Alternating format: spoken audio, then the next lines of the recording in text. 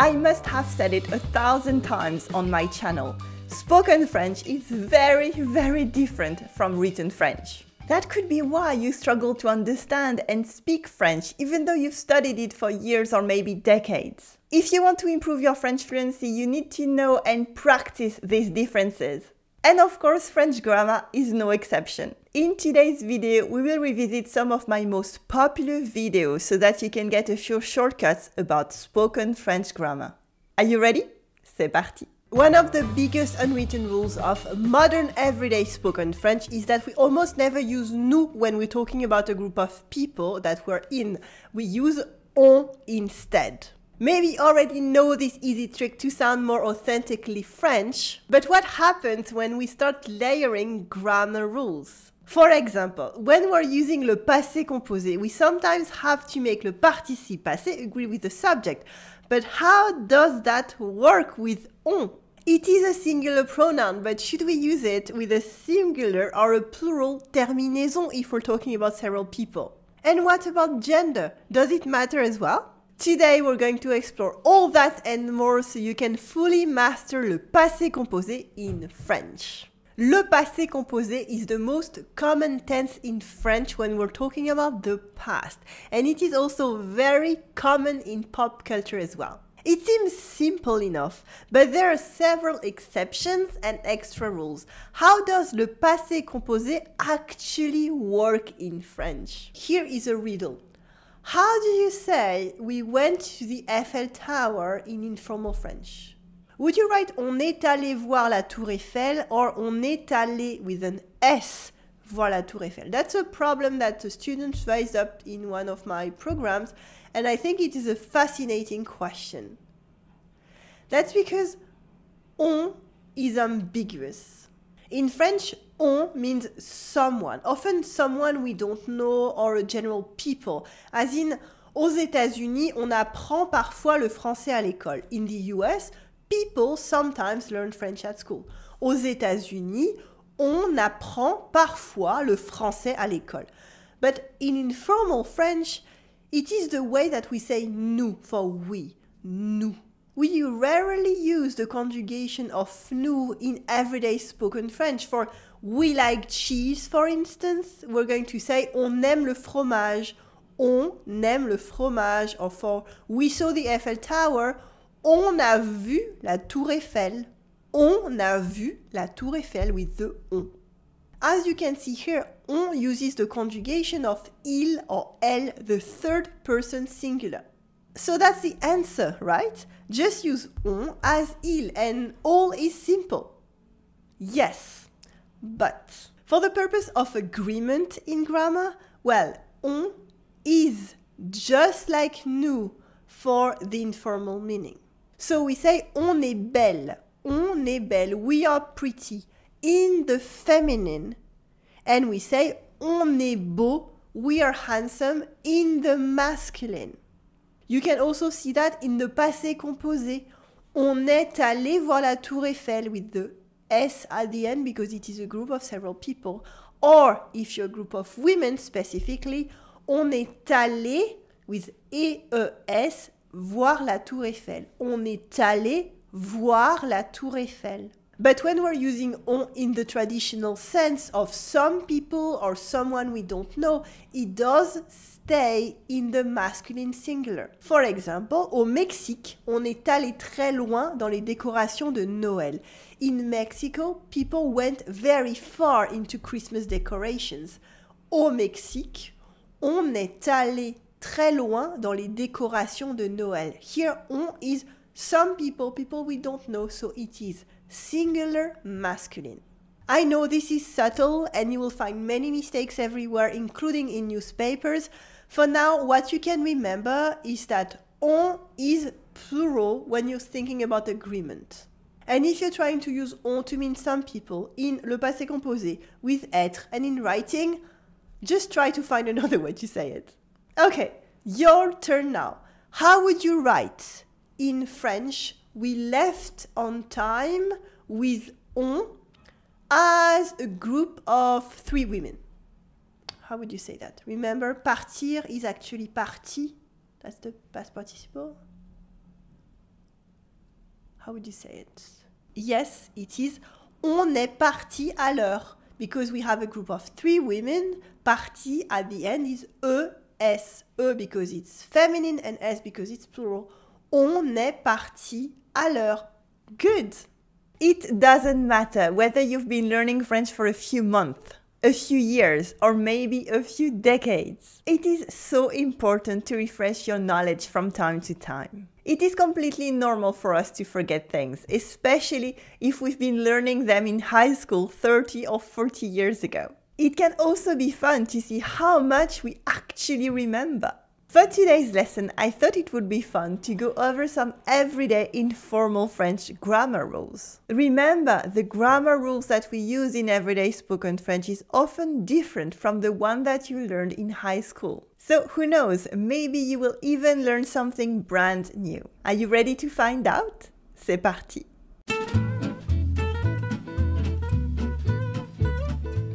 Our first rule for informal grammar today is pronunciation, and it is with couper les voyelles de je et tu.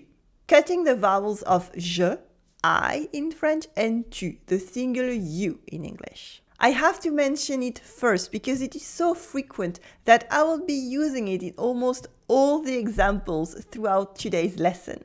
Oh, and by the way, you will find all these examples in writing and many more, as well as the rules, at the blog post for this lesson over on my website in a free document that you can read online and even download.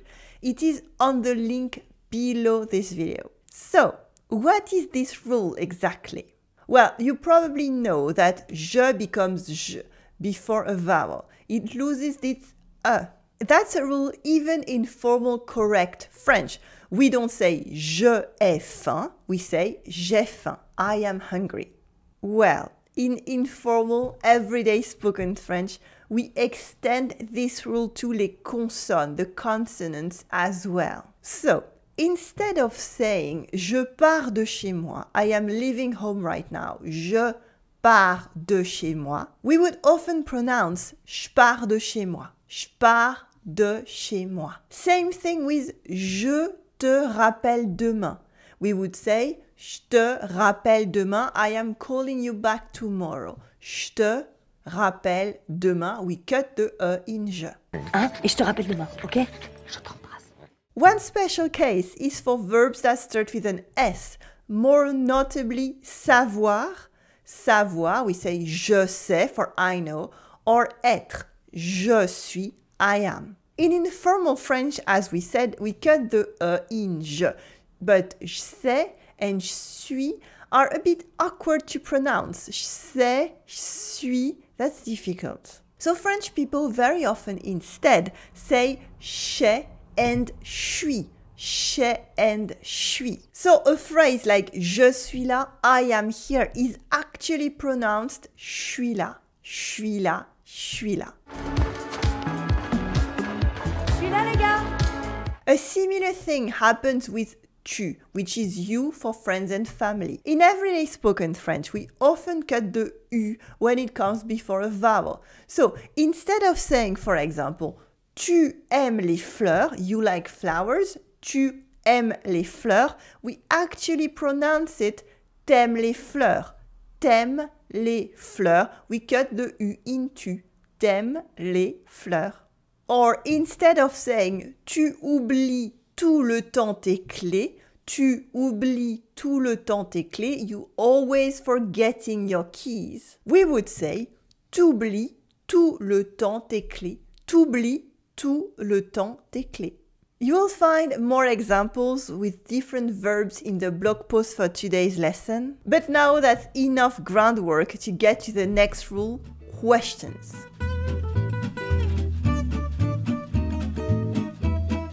In informal French, on ne fait pas l'inversion du sujet et du verbe dans les questions. We do not use the inversion of subject and verb in a question.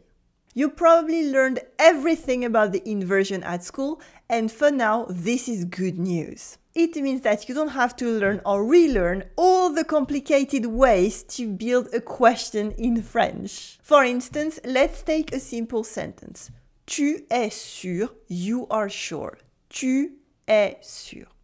As a question, it makes are you sure in English. In formal, proper French that you learned at school, we would say es-tu sûr to ask a question. Es-tu sûr? This is again the formal, proper way to ask a question. But the inversion really sounds way too stiff and formal in everyday spoken French. There's another way that you probably learned at school as well, which is est-ce que tu es sûr? Est-ce que tu es sûr? This is less formal, but it is still quite complex and looks scary to learn. However, in informal, everyday spoken French, real spoken French, we would use something much simpler. Not es-tu sûr or est-ce que tu es sûr, but tu es sûr, are you sure, tu es sûr. No inversion, no added structure, it's just the affirmation tu es sûr, but with a question mark at the end. We call this un point d'interrogation. Un point d'interrogation, a question mark. And since you remember the first rule that we mentioned today of removing the U in tu, we actually say instead of tu es sûr, t'es sûr, t'es sûr, t'es sûr. T'es sûr? You might notice that this example applies to yes-no questions, those that start with a verb, like t'es là, are you here, t'es là, or t'as oublié tes clés, did you forget your keys? T'as oublié tes clés? But we also avoid the inversion with questions with interrogative pronouns, such as où for where, où, or qui for who, etc. We just put this pronoun at the end of the question. For example, the question where are you should be où es-tu? Où es-tu in formal proper French. But it is actually pronounced t'es où in everyday spoken French. T'es où? T'es où? Allô Julie? Oui mais t'es où? And of course, as in every French rule, there is one main exception. I have to talk about it because we will need it for the next examples of the lesson. This exception is que, the interrogative pronoun for what that becomes quoi as an object. Don't worry, I made a whole lesson on the different uses of quoi in French, but for these rules, it is not as complex as it seems. It only means that instead of asking the proper question, que fais-tu? What are you doing? Que fais-tu? We would ask in everyday French, tu fais quoi? Tu fais quoi? More literally, you're doing what? You're doing what? Tu fais quoi? It's this way because of complicated grammar rules, but also because que sounds ugly at the end of the sentence. So que fais-tu becomes tu fais quoi in everyday spoken French. But don't get too bogged down on the rules anyway. Just keep in mind how a few sentences are structured in everyday spoken French and you will get the rest. Actually, repeat after me. C'est quoi? C'est quoi? What is it? C'est quoi? C'est quoi ça? C'est où? Where is it? C'est où? C'est où?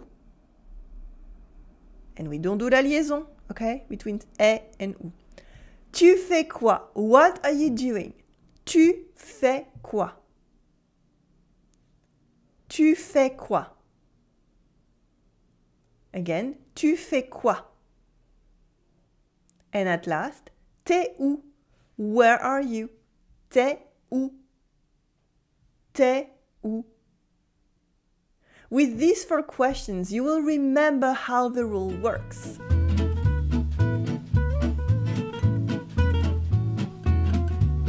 Our third rule for today is very simple. Enlever le ne des négations. Drop the ne in negative sentences. In formal, proper French, the correct grammar is to make negative sentences with ne and pas. As in, tu ne sais pas où sont tes clés. You don't know where your keys are. Tu ne sais pas où sont tes clés. Or, elle n'oublie pas ses clés. She doesn't forget her keys. Elle n'oublie pas c'est clé. But in everyday spoken French, we don't think the ne is necessary since the pas already shows the negation. So the ne almost always gets dropped so that we can speak French faster. So that instead of hearing tu ne sais pas où sont tes clés, you would hear tu sais pas où sont tes clés. We remove the ne. Tu sais pas où sont tes clés. Or instead, elle n'oublie pas ses clés would be elle oublie pas ses clés. Elle oublie pas ses clés. She doesn't forget her keys. Okay, but these are just rules. What is more interesting is playing with them and seeing how they fit together. So now let's keep in mind the 3 rules for today. Je and tu often lose their vowels. Don't use the inversion in questions and drop the ne in negations. Let's try to apply those rules to formal French sentences with correct grammar that you will find in books or newspapers. For instance, how would you say in everyday informal French, je ne sais pas, I don't know. Je ne sais pas. Take a few seconds to think about it. Je ne sais pas. Okay, well, first we drop the ne, so it becomes je sais pas, je sais pas. Je sais pas. But often, remember, when speaking, je and sais merge together, so what you would actually hear is sais pas, or even sais pas. And I didn't use this example at random because sais pas is something that you will hear a lot in French conversations. Qu'est-ce que je fais? C'est pas quoi faire. Qu'est-ce que je fais? Let's review 2 more examples so that you can really get used to the rules. For example, auras-tu le temps de dîner avant le spectacle? Will you have time to have dinner before the show? Auras-tu le temps de dîner avant le spectacle? And n'ont-ils pas pris leurs clés? Didn't they take their keys? N'ont-ils pas pris leurs clés? Take a few seconds to think about it and even pause the video right now to think if you want to take some time to write it down using a proper pen and paper. Okay, did you think about it? Great. Our first example was auras-tu le temps de dîner avant le spectacle? It is a question with an inversion of subject of verb with auras-tu, inversion, and it sounds very formal. So let's make it simpler by removing that inversion first. Tu auras le temps de dîner avant le spectacle? Tu auras le temps de dîner avant le spectacle? This is already much closer to everyday spoken French. You could really hear a sentence like that in a normal everyday spoken French conversation. Many people would go one step further though and cut the U in tu when it comes before the vowel A. This way it becomes t'auras le temps de dîner avant le spectacle? T'auras le temps de dîner avant le spectacle? Will you have the time to have dinner before the show? Repeat after me. T'auras le temps de dîner avant le spectacle? Good. Our last example was n'ont-ils pas pris leurs clés?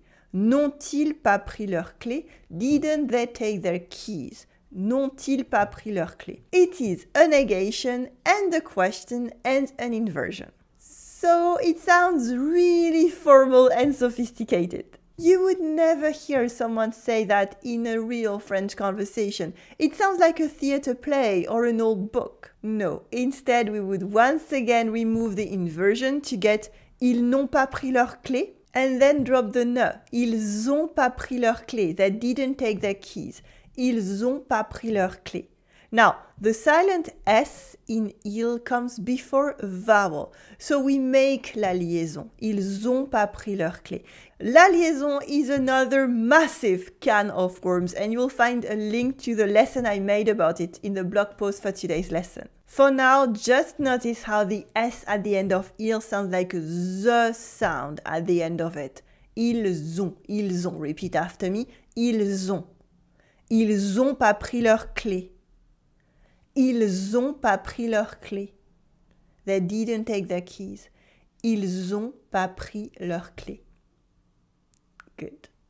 But if you have to take just one thing from today's lesson, it is that French grammar rules are pretty different between correct written French that you probably learned in textbooks and informal, often spoken French. You should not use today's rules in a written French exam, an official document, or a business meeting. However, you need to know these rules in order to understand French conversations. And the best thing is, as you saw, it can help you bypass the most complicated grammar rules in French because you don't actually need them to speak French. So remember a few of these examples and you will find that speaking and understanding French is much easier than you think.